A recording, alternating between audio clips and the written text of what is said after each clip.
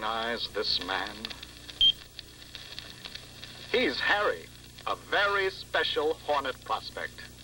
And he's a bit of a problem. The trouble with Harry is he's got Maverick on his mind.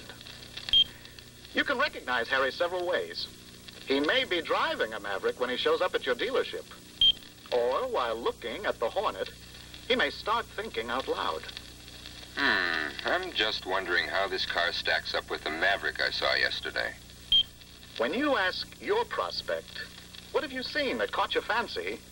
And he answers Maverick, then you know you're dealing with Harry. Harry is not entirely sold on Maverick. He needs someone to show him how to make a better decision. And that's where you come in. You'll give Harry some second thoughts when you show him the Hornet. But it's not easy. Look what you're up against. Harry already has a rosy picture of Maverick. Who put it in his mind? Most likely, a salesman. Could be all the time you're showing the Hornet, Harry's recalling the guy who had his ear last. But you can win him over. After all, you've got Hornet's power, room, easy handling, and equipment advantages on your side. It's up to you to drive home a comparison that just won't leave any room in Harry's thoughts for that other guy and his Maverick. Let's take a look at some of Maverick's selling points that may have impressed Harry. We'll let that Maverick salesman have his say first. But when he gets to a point where Maverick just doesn't bear comparison with Hornet, we'll blow the whistle on him. That'll be the signal for you to set Harry straight. Shut off the machine and give yourself a moment to decide what you'd tell Harry to change his thinking. Take a look at your folder on Hornet versus competition if you want to, then switch on the machine again. All set? Round one. Harry, you're looking at a Maverick. A real loner that upsets a lot of traditional ideas on style, performance, and room. I want you to see for yourself. This car has something special under the hood.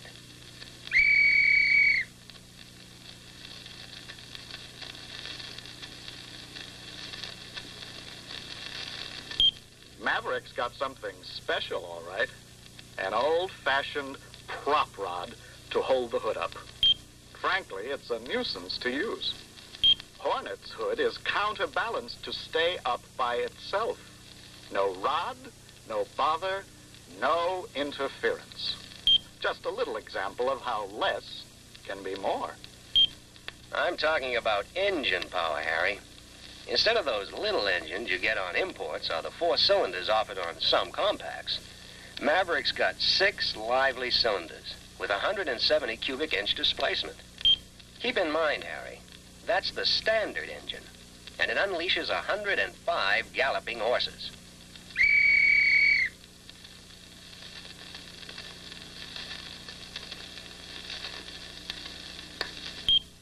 Maverick's standard engine is a 6, and so is Hornet's.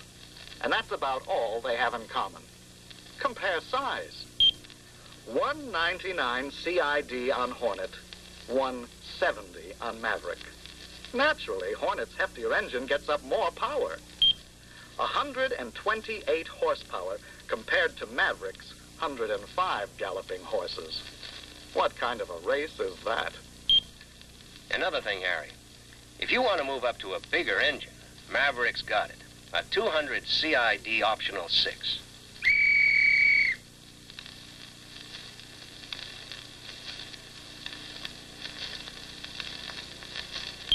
Maverick's engine option, the only one it has, lets Harry move up to about the same size as Hornet's standard 6.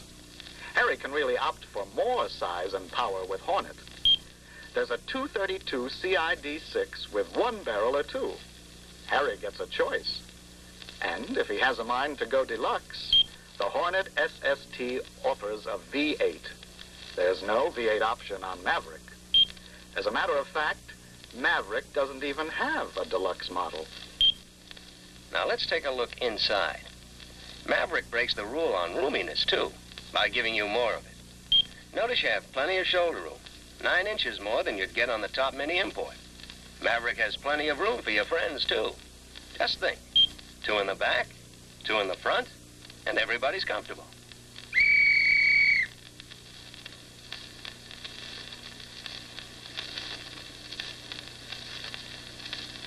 Like the man said, Maverick is a 4-passenger car. Hornet is a 5-passenger car, and that's worth explaining. Actually, both cars have about the same roominess in front. When you compare front headroom, leg room, and all that, the biggest difference is Hornet's extra inch of hip room. But call it a draw. The real difference is in the back. Hornet has room for 3 adults in the back seat. Maverick's back seat is meant for 2 people, and with good reason. Any more could end up with a jawbone connected to the hip bone. Because hip room in the back of the Maverick is only 46.1 inches. Hornet's rear seat passengers get over 8 inches more. It's not that Hornet's a wider car. Overall width is about the same. It's the room inside that's different. On Maverick, the rear axle is located so far forward that the wheel wells crowd the back seat. So Maverick's passengers have to compete with the inside of the wheel well for space. And the passengers always lose. Harry, you didn't ask why Maverick has no glove box. But I'll tell you anyway. Because it has a full-width package tray instead. Just think, room for papers, maps, glasses, etc. And all in easy reach.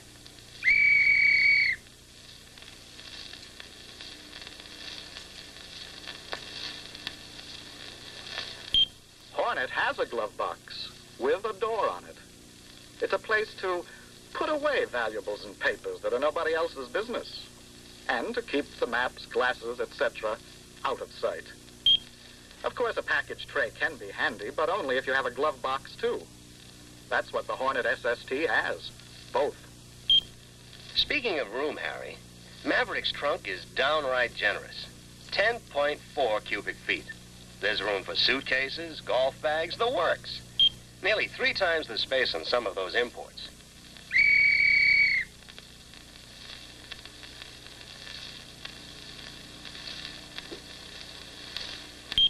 Hornet's luggage space measures just over 11 cubic feet. It's not exactly bottomless, but it's a good deep trunk. Maverick's trunk is slightly smaller, and in a way, it is bottomless. Under the mat where you'd expect to find the floor of the trunk, you'll find the top of the gas tank. Really? Now, don't be misled by Maverick's roominess, Harry.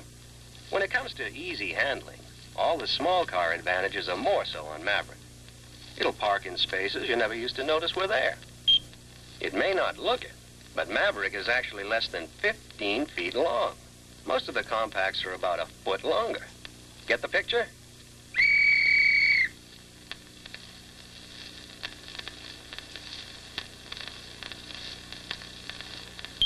Hornet and Maverick are the same length, down to the last rounded off 1/10 of an inch. But as the saying goes, it's not how long you make it, it's what you do with the length you've got. On Hornet, 108 inches go into the wheelbase, where they count for maximum riding comfort. Maverick's wheelbase is 5 inches shorter, a real come down in comfort. Talk about maneuvering in traffic. Maverick can turn in a circle less than 36 feet across. Not even the leading import has a turning circle that small, let alone the compacts.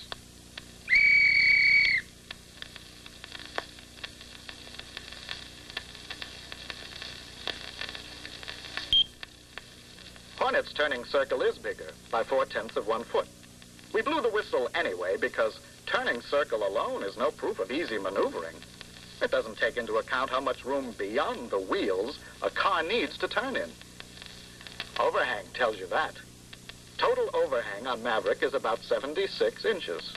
On Hornet, a good 5 inches less. If you ever tried going through a doorway with your umbrella up, you know how a little overhang cuts down maneuverability. I'll sum it up in 2 words, Harry. Easier driving. That's what you look for in a small car. And that's what Maverick has in every way. What about power equipment?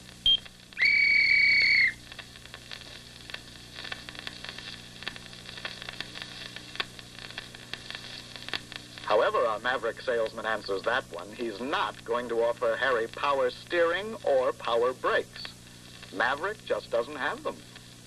Harry can order either one or both on Hornet. Even power front disc brakes are available. Let's get down to the nitty-gritty, Harry. 1995 isn't 25 years from now. It's today's price for Maverick. You could pay over $400 more for some compacts. But you needn't spend a dime over Maverick's starting price, because it's all there.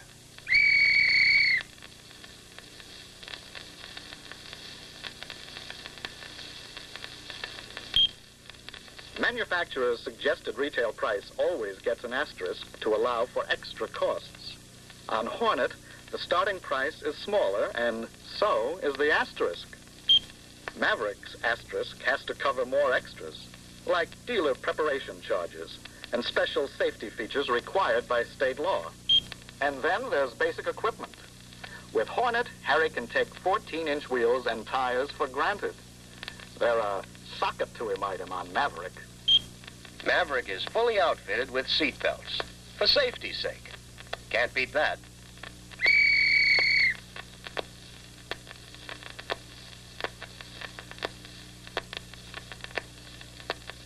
Maverick seatbelts are the kind that let it all hang out. For safety plus convenience, Hornet seatbelts are the retractable kind. Anything worth doing is worth doing right. You get up-to-date hardware, like pull-out door handles, for a smarter-looking, safer interior.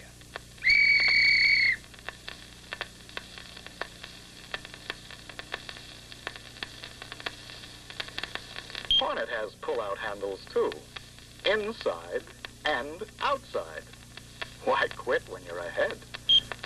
Well, have you seen our plastic grill? Let's let that one go by. He's had enough of the whistle. As for Harry, the next time you see him, do him a favor. Bring out the comparisons that take Maverick off his mind and put him on to a really good thing. When you compare price, power, roominess, and... Just a minute. About that power equipment. On a car that handles easily anyway, power equipment is a luxury. That's what I was thinking. On Hornet, I can get the convenience of a small car in luxury, too. Maverick? Well, it's a nice little car, but it's not a little rich car.